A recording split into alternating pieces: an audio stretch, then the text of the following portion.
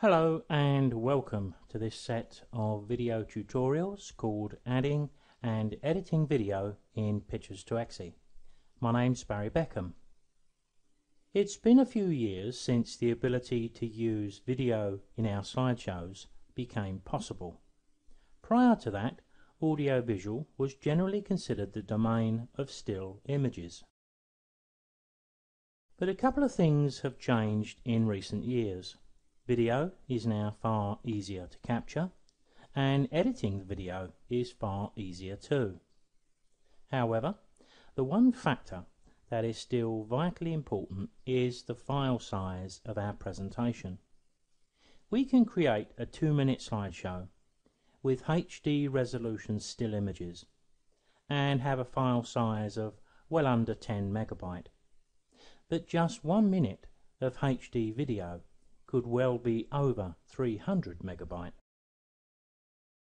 These huge file sizes impact on us when we consider how our presentation can be shared, particularly over the internet.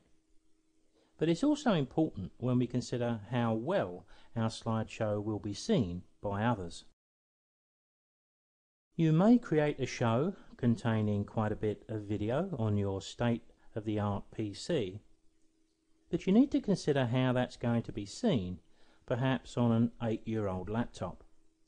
So it's definitely in our interest to make sure we keep the file sizes down to a minimum when we start to introduce video into our presentations.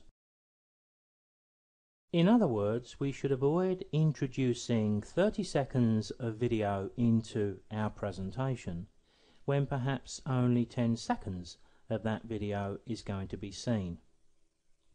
Many of the videos within this set will address ways to do this fairly easily.